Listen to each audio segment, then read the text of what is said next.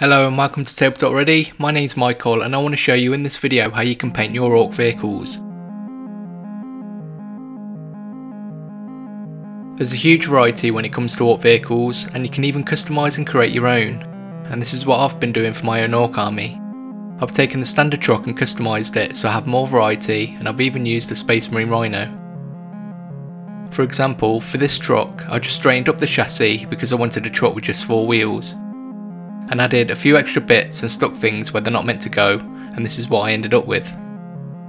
If you're a bit more adventurous, you can even use some plasticard and customise your vehicles even more, like this Rhino. But no matter what you're painting, you can follow the same steps that I'm going to show you and get some fantastic looking vehicles for your Ork army.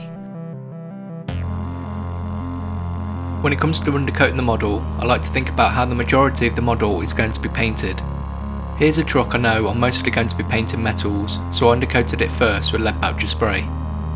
But for a vehicle like this, which I know I'm mainly going to be painting non-metallic colours, I would choose an appropriate undercoat like a bad and black for a Goth clan's colour scheme, for example. But no matter what you start with, I always like to get the metals painted first, leaving the more fun details for after. And whenever I'm painting something, I always like to thin my paints first, and I find an equal amount of water does the trick. Keep your brush moving and try not to go over any areas you've already painted. It's also better to paint in multiple thin layers to prevent losing any details on your model. So let the layer dry and then repeat the process until you've got a nice solid colour you're happy with.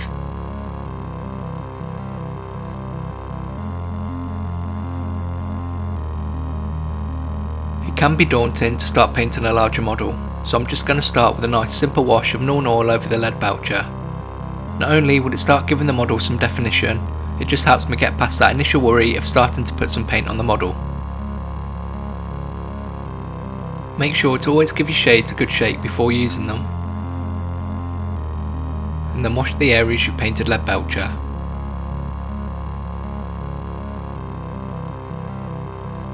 When you use a lot of wash like this, it's going to start pooling in details of the model.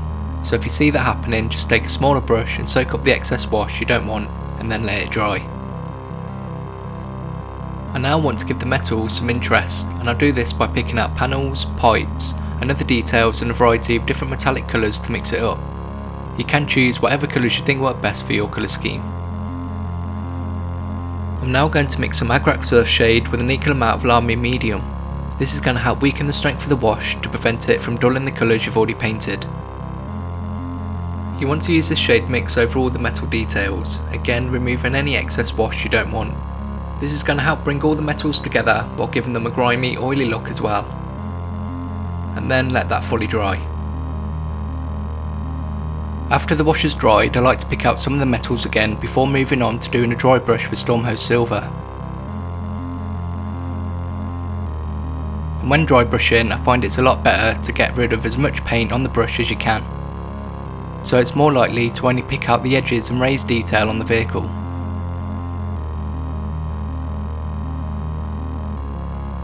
You will tend to see a lot of shared details on your vehicles, like tyres and wraps, so let me quickly show you how you can get them painted next.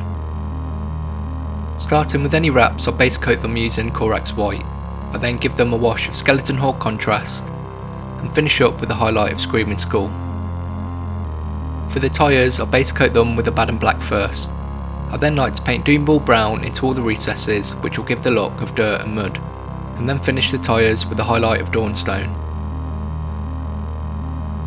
With all the details finished, it's time to have some fun and start looking at how you can paint your Ork vehicles to look like they're part of one of the Ork clans.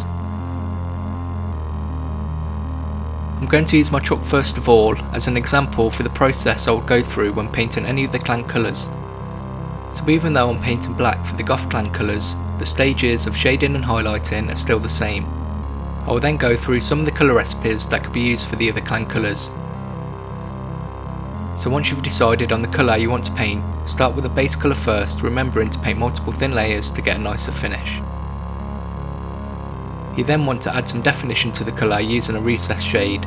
Do this by applying the shade directly into any panel lines and around any details and rivets. I'm using Rhinox Hide here in place of a shade for a black base colour. And then after the recessed shade has dried, you're going to give your chosen colour 2 levels of highlighting, starting with the chunky highlight. To do this, you want to paint a thicker line around the edges of the details. I like to use the side of my brush for this technique rather than the tip, and you want to try and paint that line in one continuous motion rather than stopping and starting.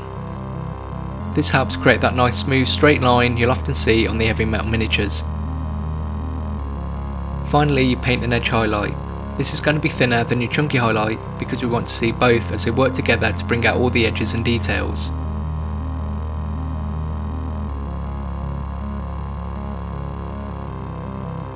So now you know the process of how to paint the colours, let's have a look at which colours you can use. For the Goths clan, they mainly use black with some red and white in places. Evil Sons are obviously red, but you can throw some yellow in there as well. The Death Skulls are going to be a mix of blues and whites. If you want to paint some snake bites, I really like these colours used on the Squig Wagon. And Bad Moons are going to be a mix of yellow and black. And I'd recommend painting Correx white first of all on the panels before painting the yellow to make it easier. Now that we've explored some of the colours for the clans, let me show you how you can paint some of the designs you may see starting with the famous checkered pattern. Start by marking out the design with a grid, and then fill in every other square. And then you can go in and neaten up the design until you're happy with it. If you want to paint some flame designs on your vehicles, start by painting some wiggly lines, spacing them evenly and making them different lengths. Then all you need to do is to thicken the lines out gradually towards the bottom and also have them joined together at the base. Remember, you can always neaten up the design if you need to. I'm now going to paint the trucks in my Goth colour scheme, and when I'm painting, I'll paint the main colour first, deciding on where I want to paint it. And if it's a large area of colour, I'll sometimes swap out the chunky highlight with a dry brush before edge highlighting. Then I'll pick out all the areas I want different colours, making sure I'm happy with how they look with the main colour before I shade and highlight them. After I'm happy with all the colours, I paint the Ork crew the same way I paint all the other Orks in my army, before moving on to adding any weathering and markings. You could stop at this point and call your vehicles finished, but I want to show you a few things that will help take them to the next level. You can start by creating some texture on the panels. Using your highlight colours, you can paint little scratches and marks on the panels, and build this up until you're happy with it. You could do these steps when you're highlighting if you wanted to. If you have any designs, you can break them up by painting scratches in them with the base colour of the panel, and breaking up some of those clean lines to give a more worn out look.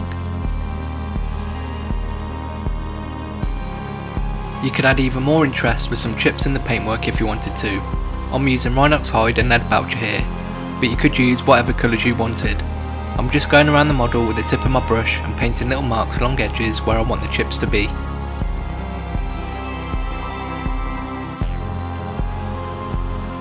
And something I personally love to do for my vehicles is to use some thinned down scrag brown and paint this into all the recesses and any detail and rivets to give the impression of rust.